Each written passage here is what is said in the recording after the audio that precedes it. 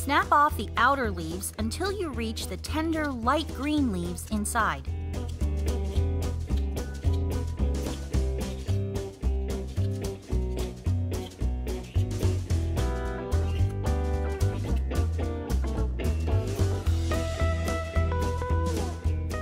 Use a serrated knife to cut off the leaves about a ½ inch from the base.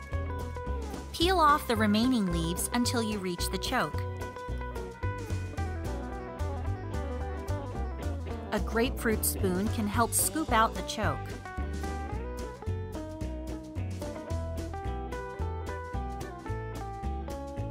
Rub all of the cut sides with lemon as you go. Trim about a ½ inch off the stem and use your paring knife to peel the stem towards the heart.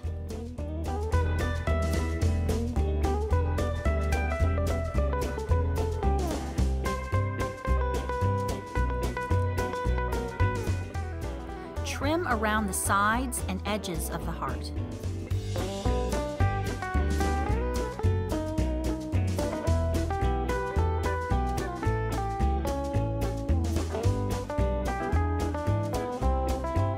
Slice in half and store in acidulated water until ready to cook.